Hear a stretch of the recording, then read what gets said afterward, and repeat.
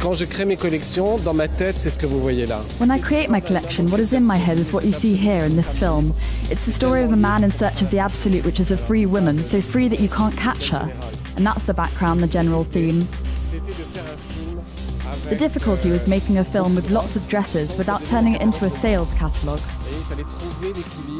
We had to find a balance without making it a fashion video clip either. It's all about the subtlety.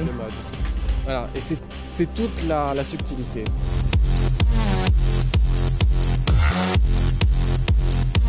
J'avais envie de révéler le corps, de le voiler. I wanted to reveal the body whilst at the same time cover it up, so I used lots of netting, which I found really sexy. It reminded me of the 80s, well, the end of the 70s and then the 80s, and it's a modest yet indecent way of being seen, which I like. I was able to embroider the dresses at the same time onto the netting, just like a tattoo. I also used a lot of materials for the camera. In other words, the velvet brings a great depth. The lame brings light, the reds clamour, the blacks are deep, the gold trickles. Everything is very photogenic. Très photographique.